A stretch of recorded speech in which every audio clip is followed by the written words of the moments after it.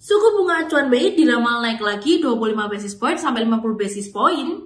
Tenang dulu, kita pahami dulu kenapa nih BI naikin suku bunga. Karena biasanya inflasi lagi tinggi, maka dari itu BI membuat kebijakan moneter untuk menahan inflasi dengan menaikkan tingkat suku bunga, teman-teman. Nah, kan inflasi kita masih aman-aman aja, kemarin bilangnya masih standar aman. Kenapa kok sekarang jadi naik? Karena habis ada kenaikan BBM. Teman-teman kerasa nggak sih Pertalite jadi 10.000, Pertamax jadi 14.000? Ini mengakibatkan inflasi yang cukup tinggi. 1,4% sampai 2%-an loh itu menyumbang inflasi di Indonesia. Maka dari itu, untuk memerangi inflasi yang berpotensi akan semakin tinggi, BI meningkatkan suku bunga 25 basis point atau 50 basis point. Diumumkannya besok tanggal 22 September ya.